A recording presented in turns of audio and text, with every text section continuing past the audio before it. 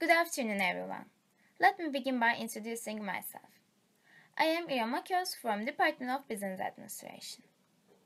I think the biggest innovations of the 21st century will be at the intersection of biology and technology. A new era is beginning. With those words, Steve Jobs emphasized the importance of harmony between nature and technology.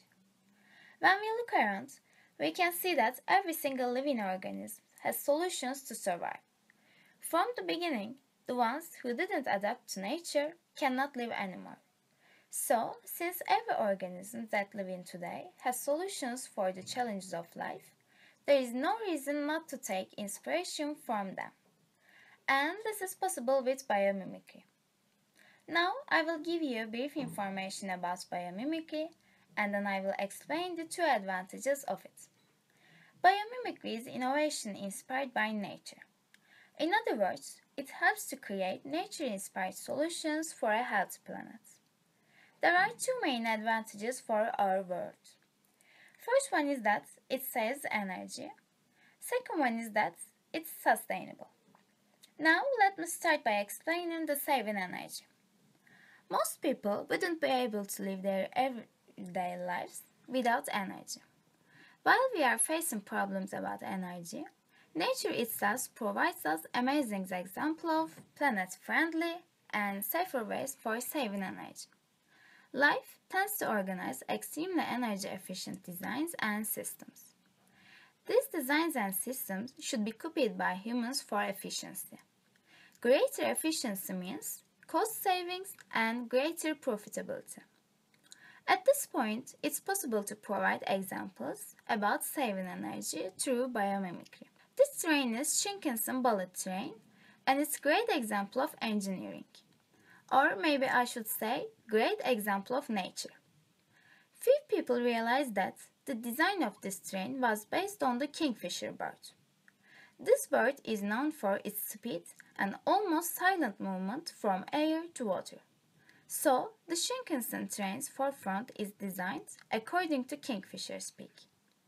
According to statistics provided by AskNature.org, the more streamlined Shinkansen train not only travels more quietly, but also travels 10% faster and uses 15% less electricity. By taking inspiration from kingfisher birds, we can save energy. Second example I can give is Michael Phelps swimsuit. As you all know, shark skin-inspired swimsuits received a lot of media attention during 2008 Summer Olympic Games. Under an electron microscope, shark skin is made up of countless little skin teeth, which make the water pass by faster. So, Michael Phelps' swimsuit took inspiration from shark in 2008. According to Olympic.org data, while Phelps won 8 gold medals, another American swimmer and competitor of Phelps, Ryan Lochte, won only 2 gold and 2 bronze medals. So, thanks to biomimicry, spotlights were shining on Michael Phelps. That's all I want to say about saving energy. Second advantage is about sustainability. Biomimicry is an approach to innovation that seeks sustainable solutions to human challenges. The goal of biomimicry is to create products, processes, and policies that are well adapted to life. According to Janin Benius, co-founder of Biomimicry Institute, when we look at what is truly sustainable, the only real model that has worked over long periods of time is the natural world. The nature has already solved many problems which we still try to handle. It should be leader to solve these problems. In Mother Nature, animals, plants, and even microbes are perfect engineers. Inefficiency doesn't last long in nature and there is no such thing as waste. Living organisms are well adapted and have evolved for natural selection. Their solutions can be viewed by designers, innovators, and scientists to find sustainable future solutions. Velcro is a widely known example of biomimicry. It was invented by Swiss engineer George Domestrel after he removed burrs from his dog and decided to take a closer look at how they worked. Today we are using velcros in lots of different areas. It's a very basic example, but as you remember, I have mentioned more complex ones. Scientists are still inspired by nature for permanent and sustainable solutions. This bar graph shows us results of prediction of research conducted by Fermanian Business and Economic Institute.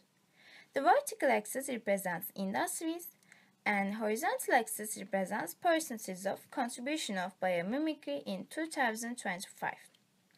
For example, in chemical manufacturing, biomimicry will have 15% contribution in 2025. In transportation equipment manufacturing, biomimicry will have 10% contribution, and in construction industry, it will have 5% contribution for sustainable solutions. And this brings me to the end of my presentation. Let me summarize briefly what I have covered today. Biomimicry looks to nature and natural systems in order to solve complex human problems and challenges. In natural world, systems try to reduce energy that they use, and they should inspire us for saving energy. Also, since they are well adapted for life, their solutions are sustainable for our world. Did you see any ants that waste in traffic? In nature, 0 hours stopped in traffic. But last year, 70 million hours stopped in traffic in Netherlands. They have already found the solution of traffic problems, so we have much more to learn from them. For this reason, when you can't find the solution of any problem, please ask nature. There will be a solution in there. Thank you for your attention. For those of you who are interested in, this is my reference list. Would you like to ask any questions?